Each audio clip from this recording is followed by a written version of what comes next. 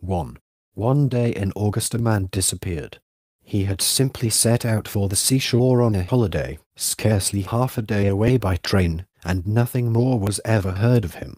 Investigation by the police and inquiries in the newspapers had both proved fruitless. Of course, missing persons are not really uncommon. According to the statistics, several hundred disappearances are reported every year. Moreover, the proportion of those found again is unexpectedly small. Murders or accidents always leave some clear piece of evidence, and the motives for kidnapping are normally ascertainable. But if the instance does not come under some such heading, clues, and this is especially true in the case of missing persons, are extremely difficult to come by. Many disappearances, for example, may be described as simple escape. In the case of this man, also, the clues were negligible. Though his general destination was known, there had been no report from the area that a body had been discovered. By its very nature, it was inconceivable that his work involved some secret for which he might have been abducted. His quite normal behavior had not given the slightest hint that he intended to vanish. Naturally, everyone at first imagined that a woman was involved. But his wife, or at least the woman he lived with, announced that the object of his trip had been to collect insect specimens. The police investigators and his colleagues felt vaguely disappointed. The insect bottle and net were hardly a feint for a runaway trip with a girl.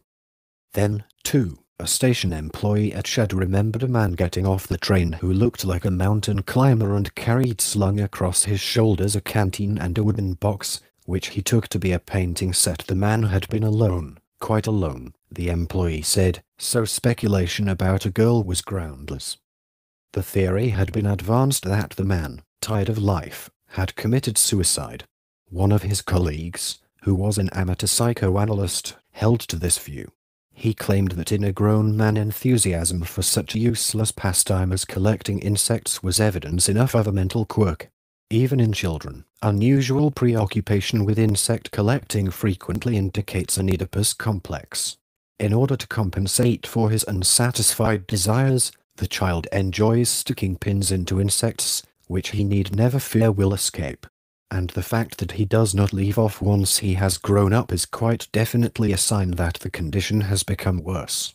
Thus it is far from accidental that entomologists frequently have an acute desire for acquisitions, and that they are extremely reclusive, kleptomaniac, homosexual.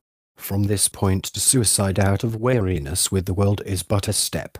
As a matter of fact, there are even some collectors who are attracted by the potassium cyanide in their bottles rather than by the collecting itself, and no matter how they try they are quite incapable of washing their hands of the business.